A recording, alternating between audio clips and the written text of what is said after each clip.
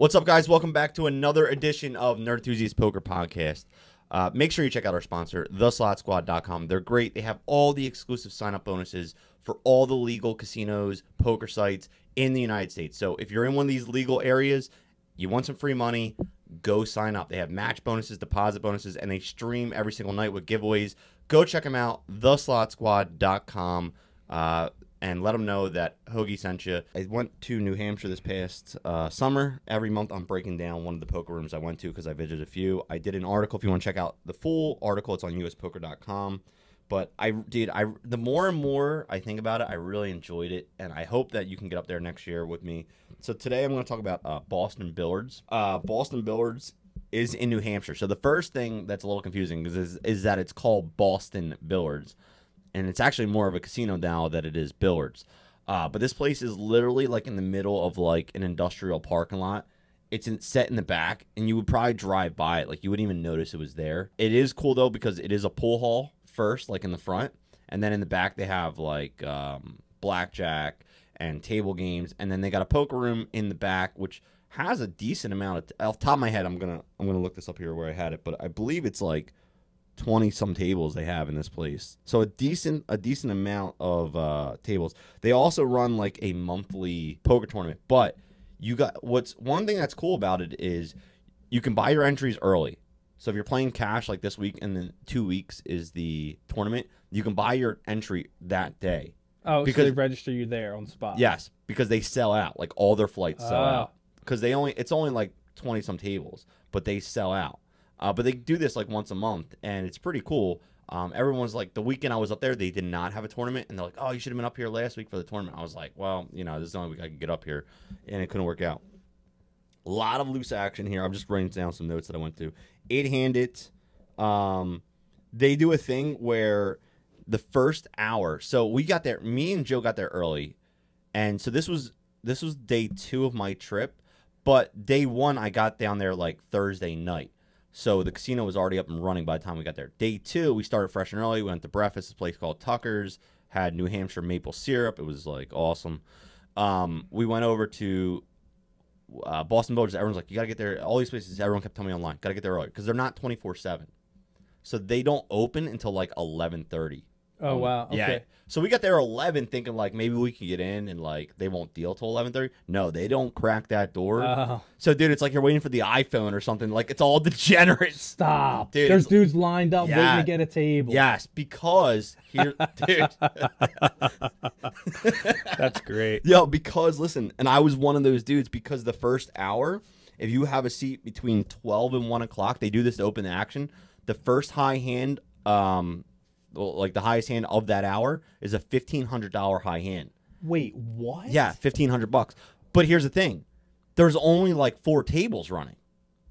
Oh, so you have like a 1 in 40 chance, yes. Or no, 1 in 32 chance. Yes. Oh my goodness. So we got there on a Friday. Now, Saturday and Sunday might be different, but like during the week they open this action up, so like people get there early to get the games going. Yeah. So like you talk about like a Wednesday or Tuesday, like a random day, there might only be 2 or 3 tables running, and you have a $1,500 chance. Wow. There. So we got Dude, in. they have talk about like Harris having them fucking degens. I mean, I can't even imagine. Those dudes are probably like, hey Cheryl, hey Tom. Jeez. Yeah, so they have that $1,500. So we got there for that. We didn't win it, of course, but all good.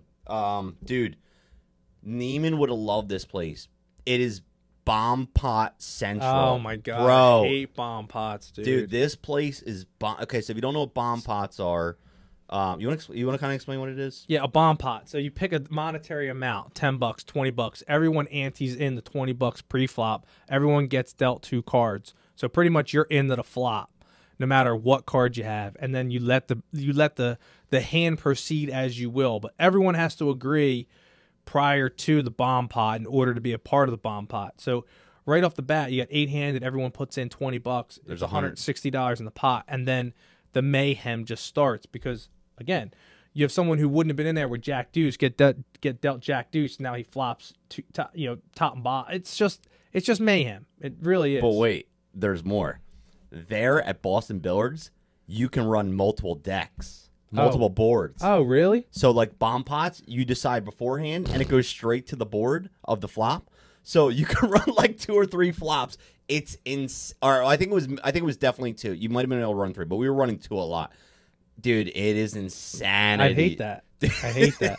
I hate that. That's gambling. That is gambling. Yes, that's gambling. That is gambling. So you can run multiple boards. You can run, and here's the other cool thing they did too. So in the bomb pot, if you run multiple boards, whatever the first board is counts towards the high hand still. The second board does not. No. Okay. So the first hand, so you're still eligible for the high hand promotions, and you can run that board. But they were doing this every dealer change, every 30 minutes. Oh my god, dude! I'm telling you. What was the pre-flop action? $10? Yeah, we're doing $5 and $10. I think we did 10 maybe once, but we're mostly doing $5. But dude, with 2 boards running and everybody in, yeah, it was like so. Here, I won every single session I played at in New Hampshire except Boston Billiards, and that's because I lost a huge bomb pot. Oh, that's it. That was the one hand, and it was like I had a flush draw, 2 pair, like everything on the board, and like some dude hit a boat on the river on this one. Like, so is it similar to like high low where like you're playing 2 boards, so like you could potentially split the pot, yeah, with the other person winning the other board. Yeah, I got you. So, dude, Bomb Pot Central, Boston Billiards, Bomb Pots. These places, man, like they pump out the promotions to get people in the door. Like a lot of great promotions. I feel like, you know, because they have to be so competitive that they like throw out these great promotions. I mean, think about it. If they're doing a bomb pot every half hour, they're taking max rake from that one hand, which is probably, you know, and whatever it is. They're hitting that $1,500 promotion probably within the first 2 hours in rake. What else we got here? So, okay, so they are run by, it is a legit casino. Everything we're going to tell you, I'm never going to promote like an underground casino. It is a legit casino. It is run by the New Hampshire Lottery Commission. What is also cool is, I don't know the exact number off the top of my head, but I believe it was 35%. 35% of their proceeds have to go to charity. And one thing that's cool is they do these like 10-day promotions I talked about before, but people can come in, like different organizations like St. Jude's of New Hampshire or whatever, can come in for 10 days, and anything that's raised during those 10 days goes, the proceeds go to that organization. Yeah. That's cool. We did talk about that before. Yeah. And I think that did you say that was like a stipulation in their licensing? Like, they were permitted to operate in that way as long as they were doing that. They were giving back to charity.